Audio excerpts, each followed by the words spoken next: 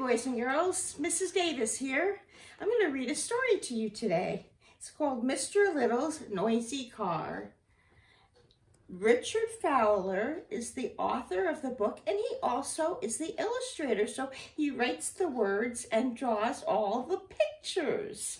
Now, do you remember, this is called the cover, and this is the binding of our book. It holds our book together, and this is the back of our book.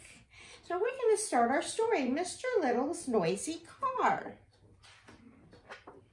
Mr. Little had a very noisy car.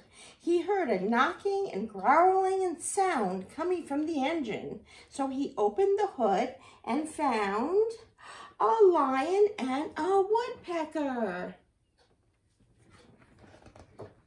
He heard a whistling and grunting noise coming from inside the car. So he opened the front door and found a grizzly bear fast asleep. Scratching and squeaking sounds came from the back seat, so Mr. Little opened the rear door and found 5 field mice hiding from a cat. Let's count the mice. 1, 2, 3, 4, 5. Good job.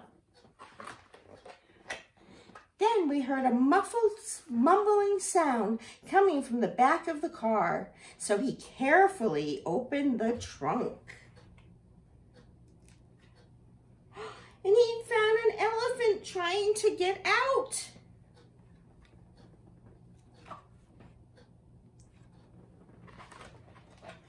A hissing sound came from one of the wheels, so he jacked up the car and he took the wheel off and found a long brown snake wrapped around the axle.